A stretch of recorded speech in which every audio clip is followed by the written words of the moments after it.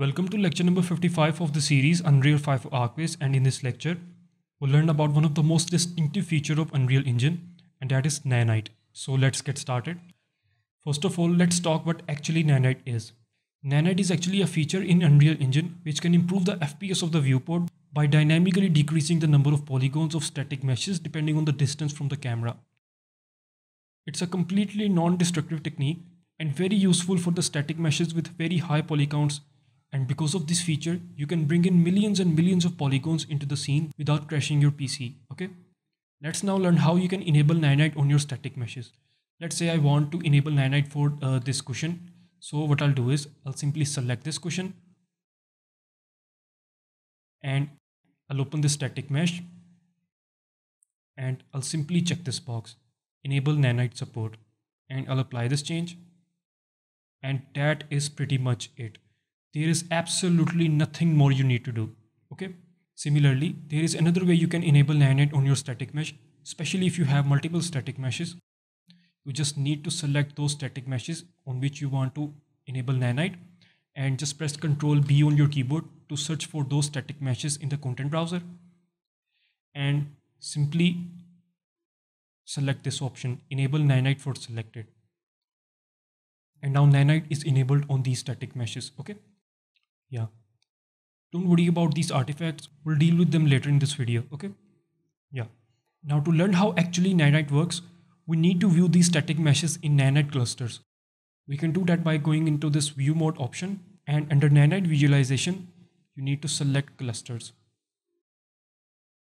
Now that we have seen these static meshes in Nanite clusters, let's now learn how Nanite actually works. Okay, now you'll see that when I'm getting towards these Nanite static meshes, these clusters are increasing in number and they are also getting smaller and smaller, which means that Nanite is increasing the number of polygons, hence giving us more and more detail. Okay, but when I'm moving away from these Nanite static meshes, you can see that the number of clusters are decreasing and they are also getting bigger and bigger. And what's actually happening in the background is Nanite is dynamically reducing the poly counts, because now we are at a distance from these static meshes and we no longer can see those minor details because of course we're not close enough to see them. So what Nanite actually did is it reduced the poly count, hence giving us more frames per second. Okay, this is something that is very similar to level of detail or LODs in the game engines, in which we have different variants of a single mesh made for a specific range of distance. But LODs are very time consuming and they are not as much as efficient as Nanite. In the next lecture, I'll show you what actually LODs are and I'll show you how you can apply them on your static meshes. Okay, for now what you need to do is you need to apply Nanite on all of your static meshes, especially those static meshes which have a very high poly count. So what I'll do is I'll go into my 3D models folder. Let me increase the camera speed. Okay, and right now we are having about 27 to 26 FPS in this living room area and about 16 to 18 FPS from this angle and somewhere around 17 to 16 FPS from this angle. Okay, so let's now start applying Nanite on all of our static meshes. First of all, let's go into the bathroom folder. Okay, I'll select this folder, I'll go into geometries and I'm going to filter out the static meshes. I'll press Ctrl A to select everything and I'll enable Nanite. Let's save everything. Yeah, we are having those same artifacts in here as well. Let's see how you can resolve these artifacts. So for that, I'll go into settings, I'll go into project settings and I'll search for ray tracing and I'll simply uncheck this box, ray traced shadows. Now as you can see that we don't have any sort of artifacts. Okay,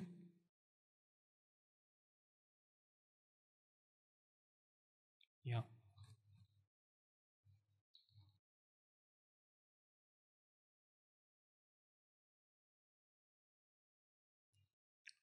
one final thing that you need to know about Nanite is let me find a position. Yeah, let's keep it here. Let me hide the foliage actor.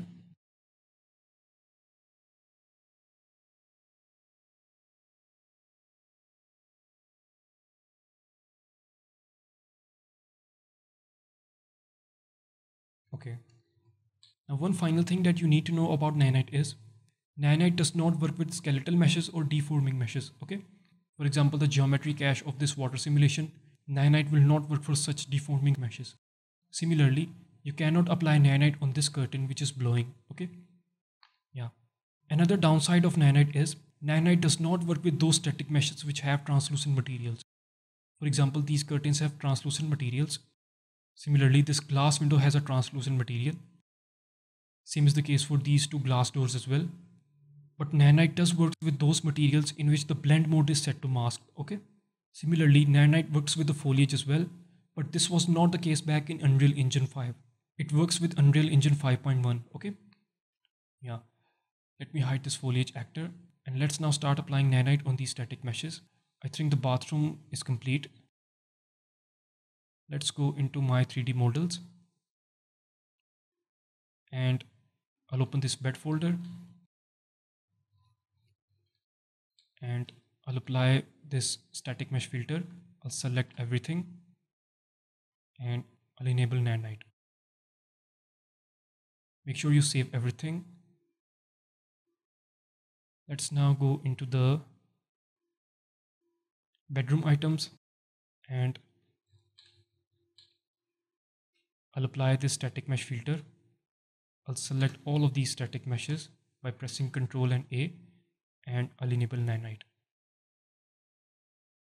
And it will take some time to prepare the shaders. Let's save everything.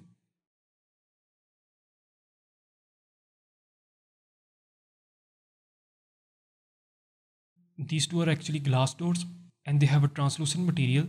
So that is why after enabling Nanite on these two static meshes, we have some weird shaders. Okay. So I'll just select both of them and I'll press Ctrl B on my keyboard and I'll disable Nanite for these two.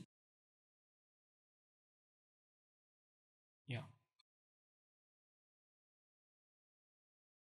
Similarly, let's go. Yeah, let's select this bookshelf and let's enable Nanite. I'll save everything. Now I'll go into this books folder and I'll apply the static mesh filter. I'll select everything.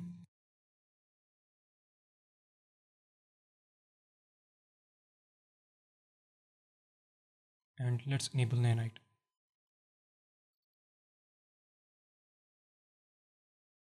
I'll save everything. Now I'll go into this couch one folder. I'll select everything and I'll enable Nanite. Okay. I'll save everything. Now I'll select this folder and let's enable Nanite.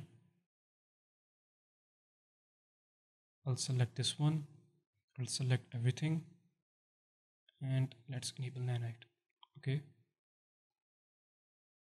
I'll select these curtains. I cannot apply Nanite on these curtains because they have a translucent material. If I'll apply Nanite on these static meshes,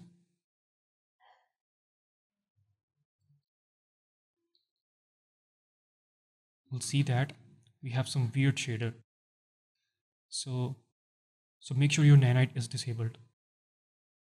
If you have any other material applied on your curtains which is not a translucent material, you can apply Nanite on your curtains. Okay. Just make sure you don't enable Nanite on those static meshes which has translucent material and those static meshes that are deforming, like this blowing curtain. Okay. Yeah. Let's go into the decors folder and I'll select all of them and let's enable Nanite. Let's save everything and now I'm gonna apply Nanite on the exterior. So I'll select all of these static meshes and I'll enable Nanite. Make sure you save everything. Let's now select this fountain folder. I think this is the fountain pot. Yeah, let's apply nanite on this one as well.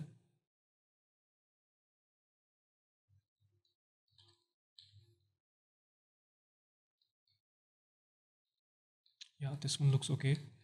Let's go into the kitchen cabinets, and now I'll apply nanite on all of them. I'll save everything. Now I'll go into kitchenwares folder.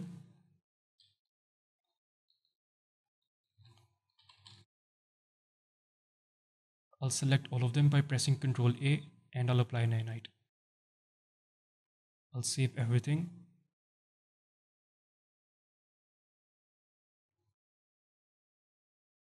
Yeah, now I'll select this table.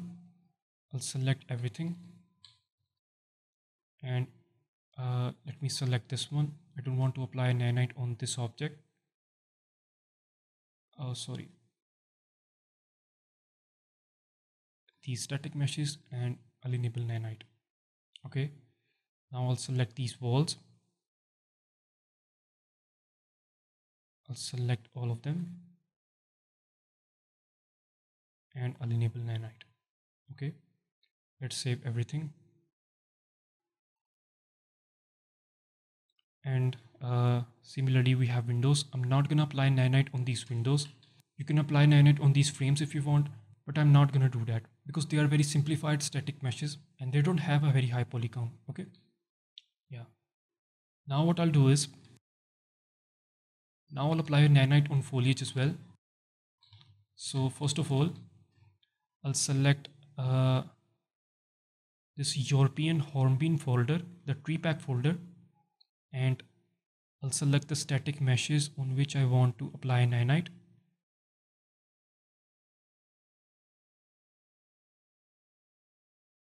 And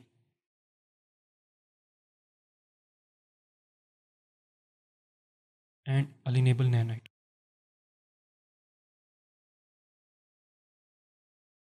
Okay, let's give it some time to prepare the shaders.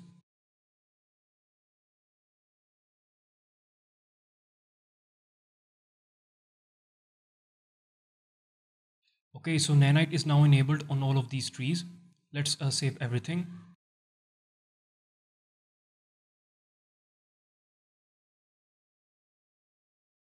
Let's now do the same thing for the grass as well.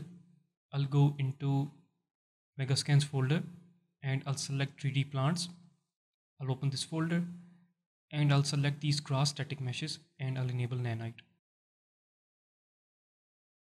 One more thing that you need to do is you need to check this box, preserve area, okay, so that your grass doesn't disappear from a distance.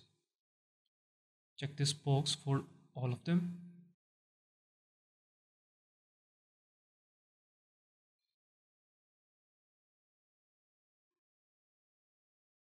I'll save everything. Let's now do the same thing for the trees as well. I'll go into geometry and I'll preserve the area. Okay.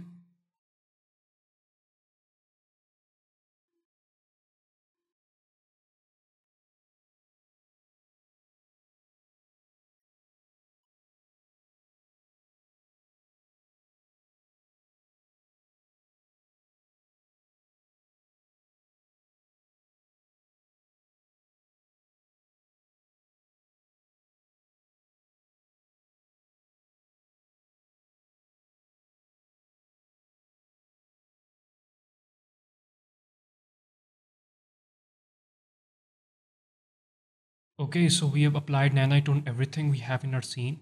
Let's now unhide this foliage actor. And let's see how many FPS we have in our scene. Right now we are having about 30 to 31 frames per second. Beforehand from this angle we had somewhere around 17 to 18 FPS. And right now as you can see that after applying nanite on all of our static meshes, we have somewhere around 30 FPS, okay? So yes, nanite is a very distinctive feature. You should definitely use it. Not only it gives you some extra FPS, but it also reduces the size occupied by these static meshes on your disk. And it also decreases load on your computer, okay? It is possible that Unreal Engine crashes while enabling Nanite, especially if you're enabling on multiple static meshes at once. So try to keep things easy and don't enable Nanite on too many static meshes at once, okay? So yes, that's it for this lecture, and in the next lecture, we'll learn about LODs or level of detail, okay? So yes, I'll see you guys in the next one.